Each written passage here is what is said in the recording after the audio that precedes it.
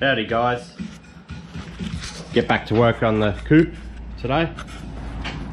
I bought this rotisserie off eBay. It's my sort of like my own Christmas present in a way.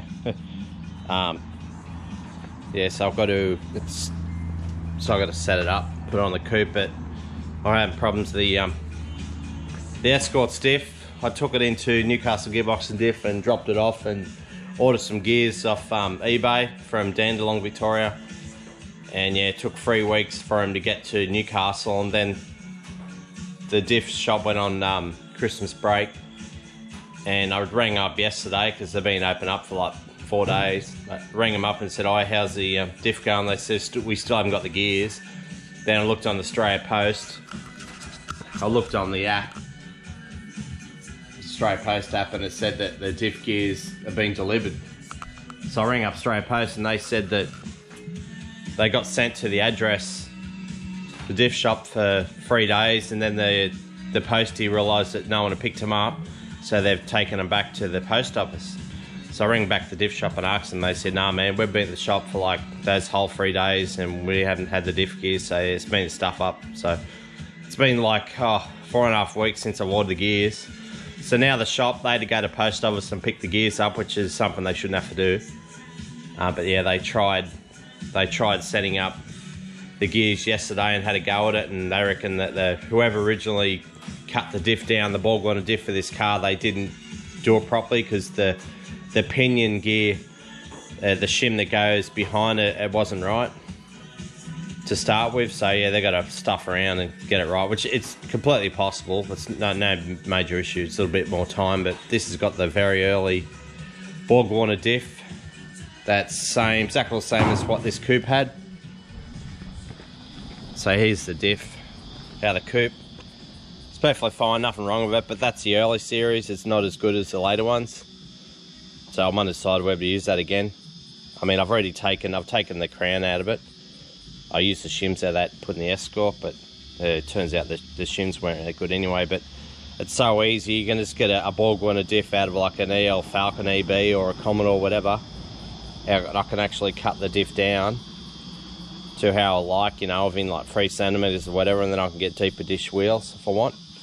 So I'm undecided what to do with that. I know the easiest option would be just to use this again, but it hasn't even got an LSD center in, obviously, so I could get set up, get someone to put an LSD carrier in it, which isn't a big issue, but then it's still running the drum brakes anyway, which isn't really that good, because I know that when you have to stop in a hurry, the drums aren't always the best. They can lock up and shit. I've had it happen in the past. I almost had accidents when I had drum brakes in the back of the Escort.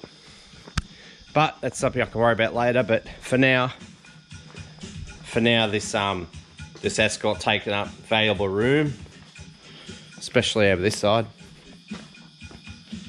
But yeah, I'll just have to work around it for now. I should hopefully have the diff next week. Put that back in the car, and then it should be sweet. Start driving it again now that's registered. Yeah, for now, get this rotisserie under this car. The boot's going to want to come open because I haven't got the lock on it. So yeah, I've done all up around here now. I actually got stuck into it Christmas Eve and Christmas Day because we had our family get together. Was on Boxing Day, so I thought my son was at his mum's house, so I figured I might as well just get stuck into this. So I got heaps done. I welded all up around the boot seal area. I welded all up around the back window. Got top of these quarters done. So yeah, she's solid now. I just got to weld in before I put it in rotisserie. I have to put these suckers in. Put them in. They're supposed to go somewhere around here. I'll look at it.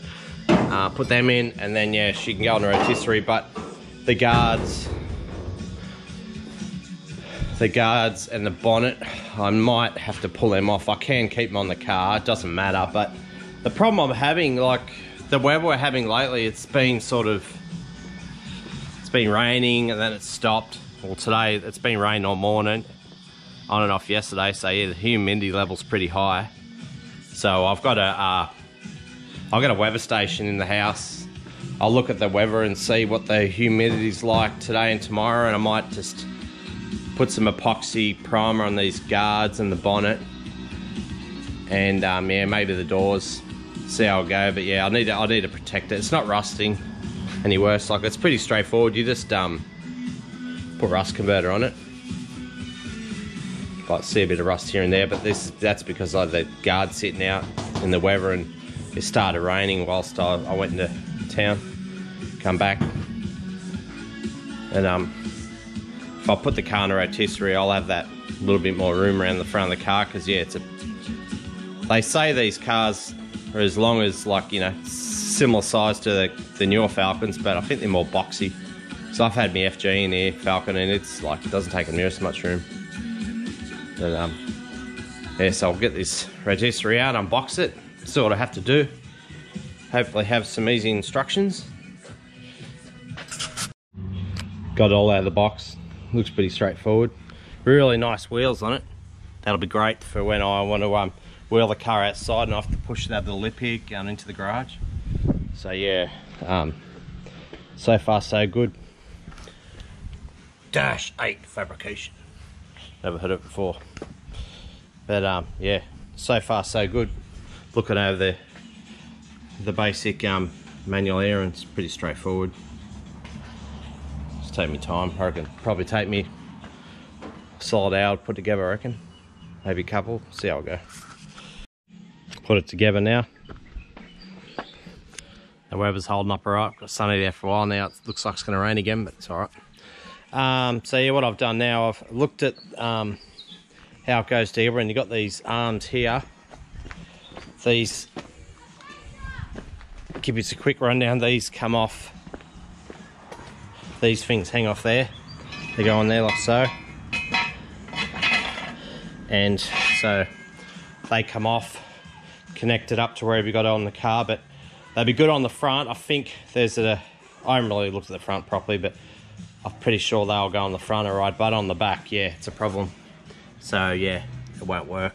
I mean, you could make an attachment that goes in the end of it, but then it's going to make this whole contraption, whole rotisserie heaps longer, and as it is, it barely fits. I've got a shelf over there against the wall, so with the Escort in there, it's pretty hard to really move it around much. But so what I've done, I'll leave these the way they are for the front, and on the back, I've lobbed the tops off. I'm going to butt up.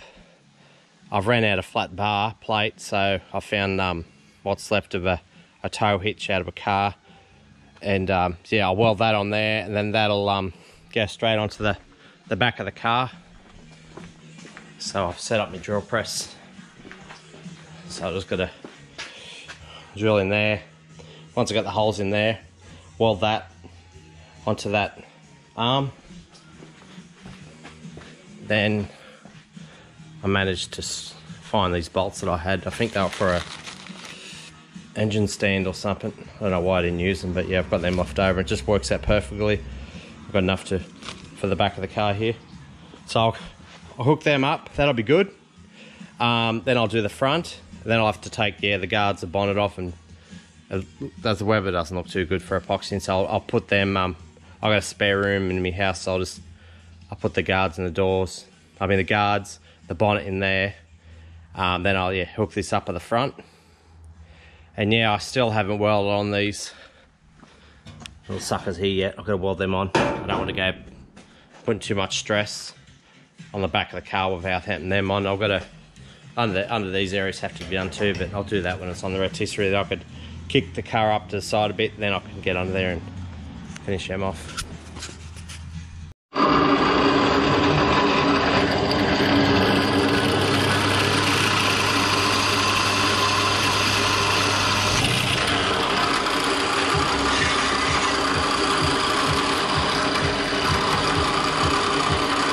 Trying to hold the camera at the same time.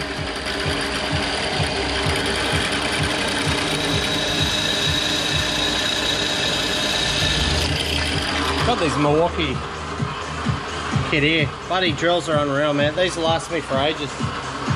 I think some of the 6mm ones starting to get a little bit blunt, but I use that a lot.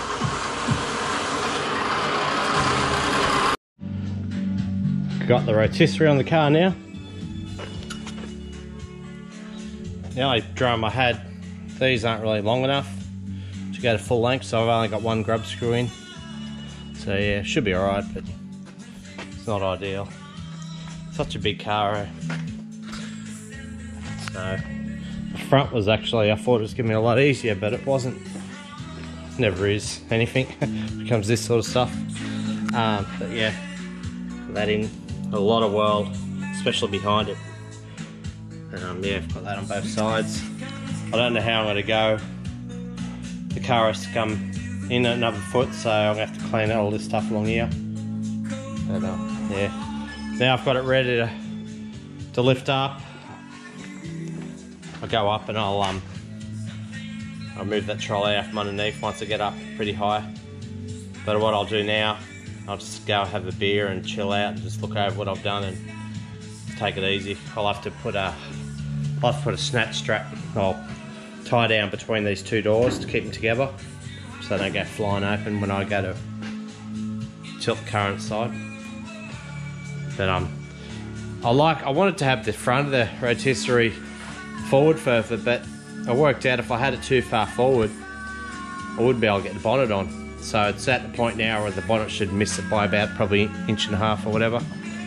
And I'll keep an eye on that, but most of the work on the car I won't have the bonnet on there, but when it comes to like doing body alignment and all that sort of stuff, I might have the car sort of on its side and I might need to have the bonnet on there just for aligning the panels and stuff.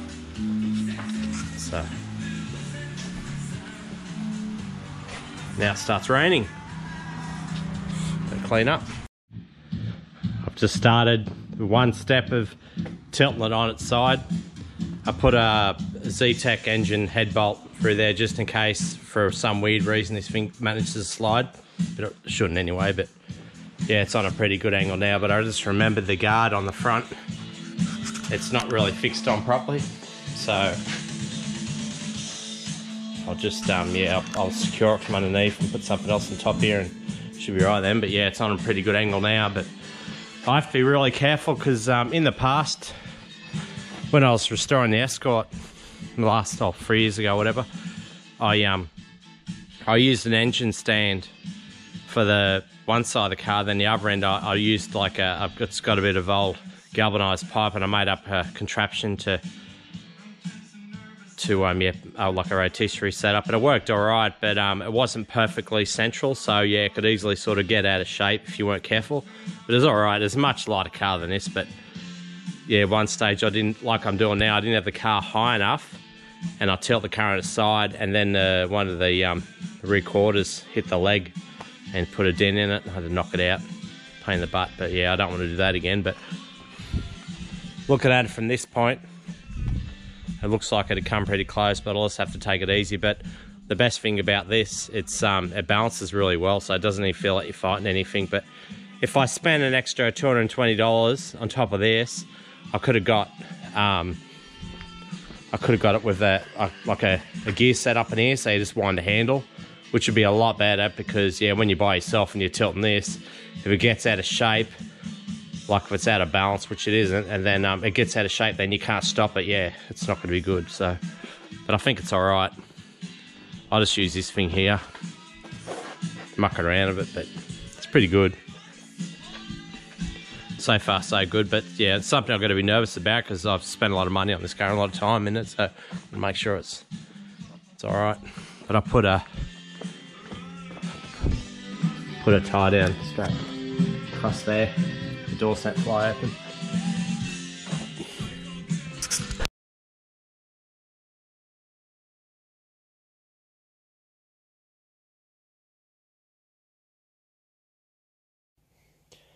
Yeah, I got these wheels from Bunnings. 120 bucks for 8 of them, but they're really good. It's so easy to move the car around. Like, you know, I have to just push on it, and it just rolls around real easy. I just use the pin in the front to stop it from spinning any further. But there's a lot of battle damage, like where I've used jacks over the years.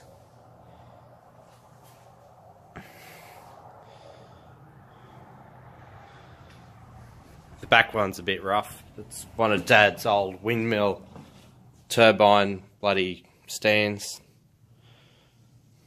I had to use a stick welder because the MIG welder needs repairs done on it. But it's really good. You can get inside it. I can clean all that floor up. Get in beyond the dash and get up and clean in the roof here where all the rust is. Yeah, it's heaps rough, eh? It still needs heaps of work. I can even do the roof here, do all the sanding on it. Should be nice and easy. But yeah, very good, very nice.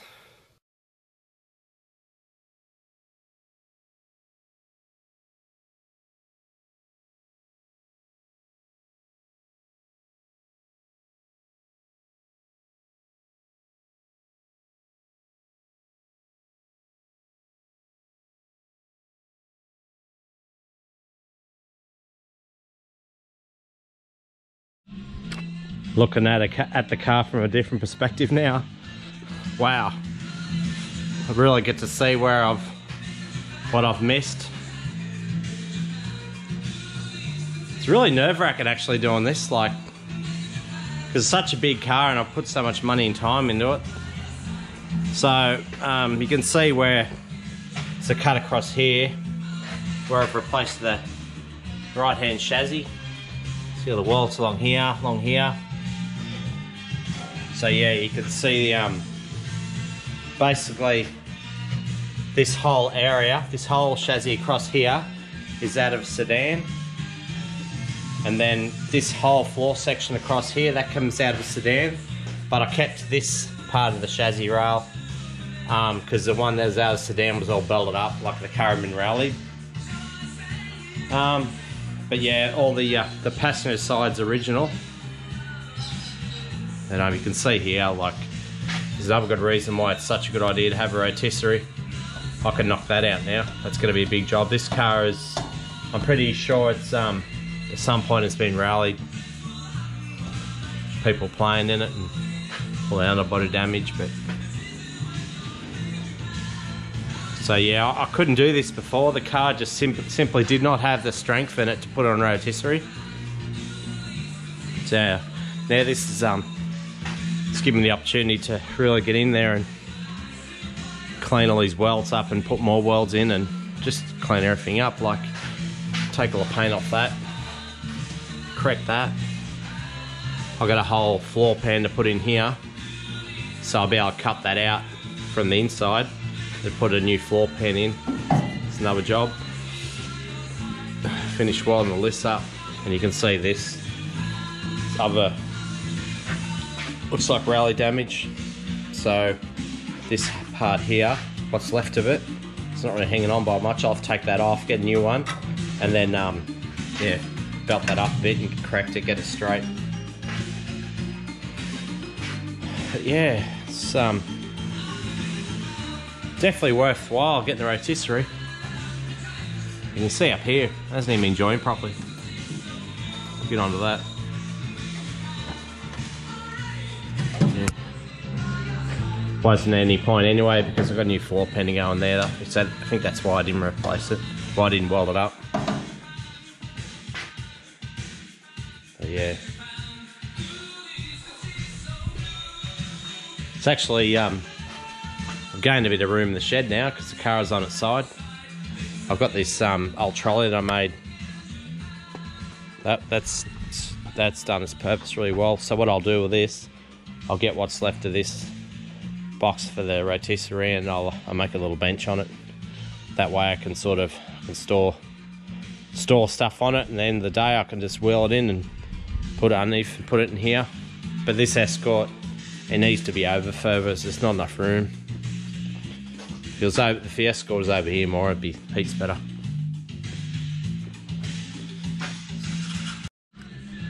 Taking a chance and flip the car upside down.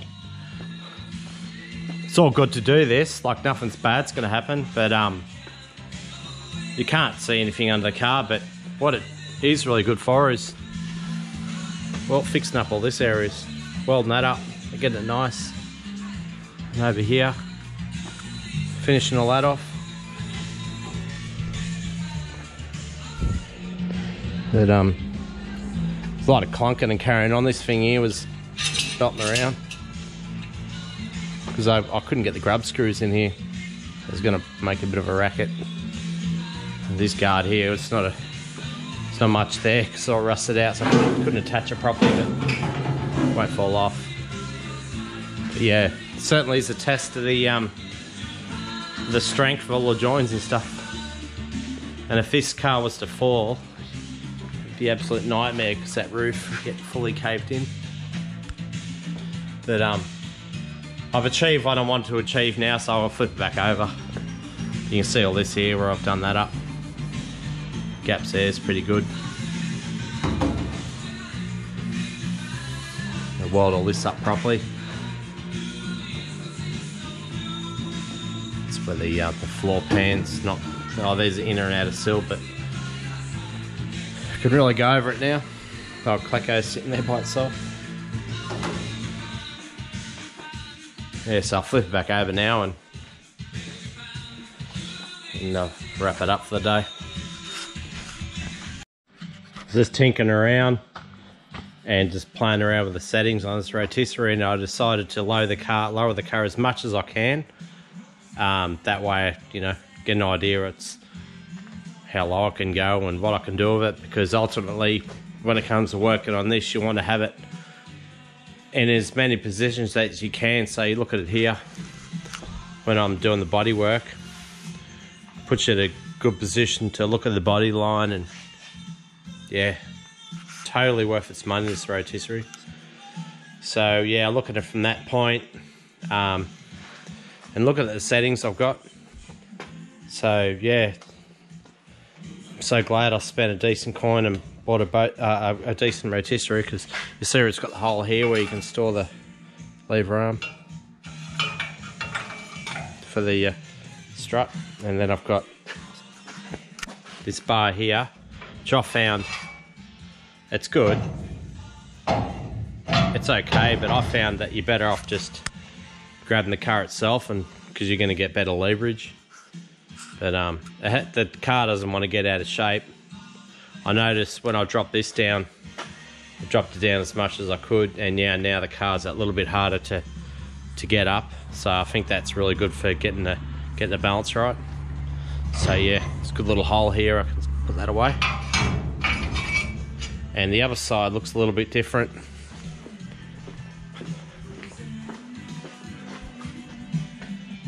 Yeah, I don't know, it seems, oh yeah, over here looks different. It's more holes. I'll put a link in the description. Maybe there's other people out there who wouldn't mind getting a rotisserie for the cars that they're restoring. But the dude I bought this car off, he's had many of these coupes, and he reckons he helped design one of these rotisseries. I don't know if it's this one or another one, but he recommended this one. Took his word for it. He's been doing this sort of stuff longer than me. But I've also got these things here I can put in. Haven't been tested them out, but yeah, they basically slot in there. Put a grub screw in it. Yeah, it just gives that little bit more sturdiness. I don't think I'll worry about it. I don't think I've tested this car. I flipped over on its side, but I suppose if I'm doing a lot of grinding and pushing the car around, working on it, then it might be the go. But I've had to make heaps of room down the front here, but it still managed to fit. I can't go any more forward, but yeah, it clears. I mean, this is just standard double garage, so yeah, works good. So what I'll do now, I'll just wrap it up for the day, and I'll get this little table thing and I'll slide it under the car. That's why I kinked the car an angle much as I could so I can put this away. But I'm thinking about when I get the diff back of the Escort, get this car out, put it in my other shed, and then I'll put a sail across here. That way I can put my FG Falcon in here, then I can get I could put this car lengthways across here. That way I can, have a decent work area. Because if you have the car set up as it is, jack it up, get it the way you like it, you could walk away from the job and you can get back to it. You don't have to worry about setting it up, moving stuff around. So yeah, in that way I can get more done every time I work on it. But I think the next challenge, I'll do that. I'll do all underneath it, just do all the repairs and that, but I'll put that skin in, passenger side floor, just go through and dress the welds back and weld in different areas, get it strong. But yeah, once I do that, I can get onto these doors, put new skins across the bottom, fix the bottom up down here. And yeah, pretty good. So what I'll do now, I'll wrap all this up so all this rain and moisture in the air, it doesn't rust any worse than what it is.